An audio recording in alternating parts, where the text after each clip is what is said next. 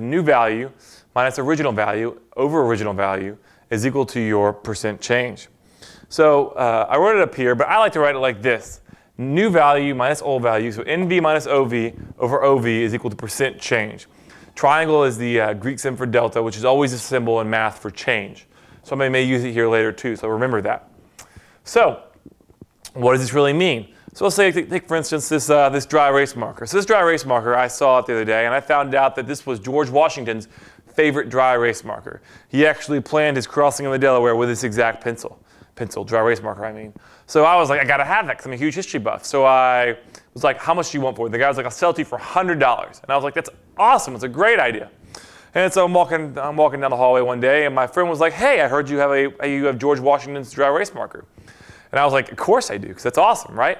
And then he was like, I want to buy it from you. And I was like, I don't know. And he was like, I'll give you $120 for that dry erase marker. And I was like, it's a lot of money. I could use that money. So I sold it to him for $120 after buying it for $100. So what percent change was there, or in this case, profit, was there from that transaction? So the way we do this is let's go ahead and wipe this off right here.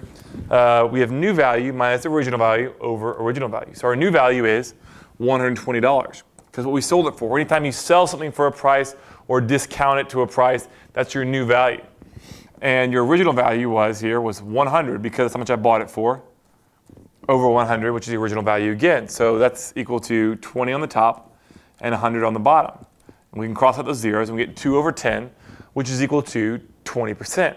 So I made a 20% profit selling this pen to my buddy, hypothetically.